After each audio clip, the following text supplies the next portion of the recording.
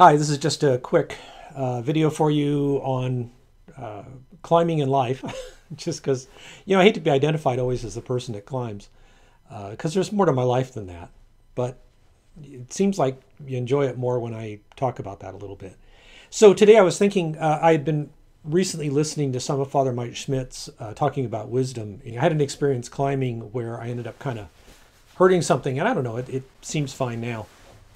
But it made me think because when I climb, one of my problems is that I don't necessarily climb smart. I still haven't got used to what kind of things I can step on successfully, where my foot will slip, how slanted can something be before my foot will just slip off of it. And it's not really even that simple because there's some stuff that can be almost straight up or straight up. You can put your foot on it, and if your hands are in the right place, it's okay. But I was thinking about this and that I don't necessarily always climb smart. And in talking with other climbers, sometimes we'll say that, we got through something by powering through it, by using strength instead of by necessarily doing it the smart way. When we do that, we tend to get tired.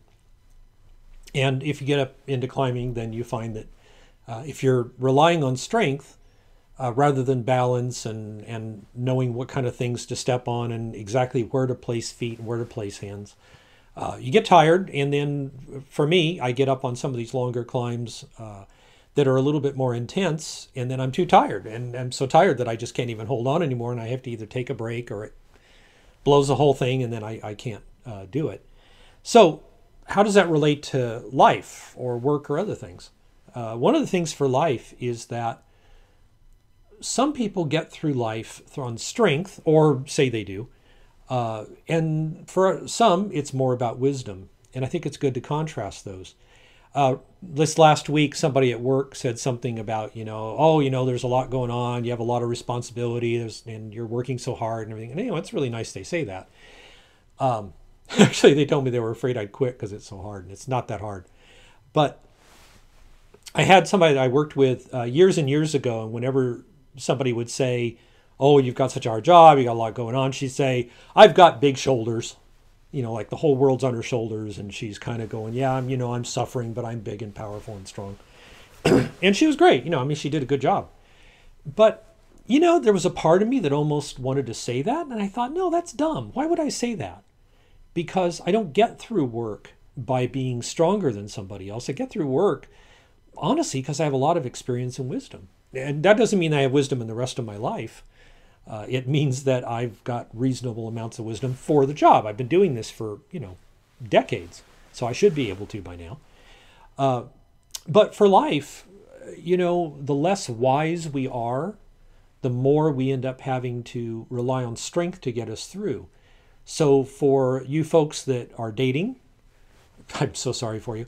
If you're dating, then you know that sometimes you make bad choices, and then it takes strength to get through it. Either the strength to say goodbye, or the strength to deal with their goodbye, or the strength to just suffer through something that really was never meant to be on you, and you've just taken it on when you probably shouldn't have. And possibly for lack of wisdom.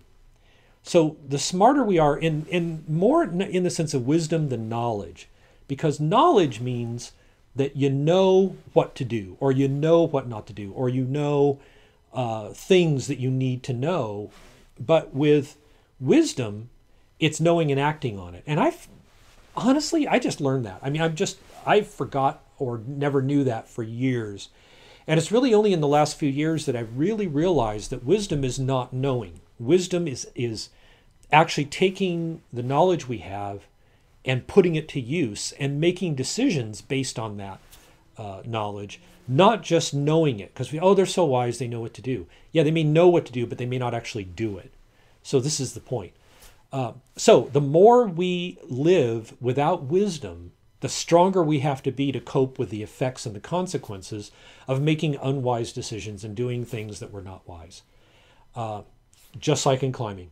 With climbing, I got to cope with, if I put my feet wrong, if I put my hands wrong, if I rely on strength, then I'm going to get worn out, and it's going to be really a lot harder than it needs to be. That's one of the jokes is that I can make any climb harder than it really is because I just make the wrong choices.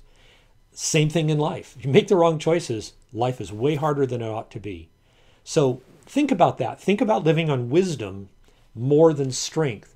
And you know, sometimes people will praise it. Oh, you're so strong. You're so strong. Oh, I admire you. No, that's great if you're strong. And there are some things that we can't avoid and take strength. That's certainly true. But if somebody praises us for the strength to deal with the after effects of our own stupidity or our own mistakes because we did something unwise, that's a little funny. We better not be too happy about that. Because if we start to take that praise and say, oh yeah, I feel really good, everybody praises me for being strong, we're liable to repeat the same dumb things just so that we can be strong. But there's lots of stuff we have to be strong for that is wise stuff. There are times that we have to make decisions because they're morally right, ethically right, because they're the wise thing to do in the larger sense. But in the immediate, people will be angry with us. We may embark on some piece of work like I'm doing right now that's extraordinarily difficult. And it was the wise thing for me to take this job at work. But that doesn't mean it's easy, and it doesn't mean it doesn't require strength. But to the degree that I do it right, it will take less strength than it would.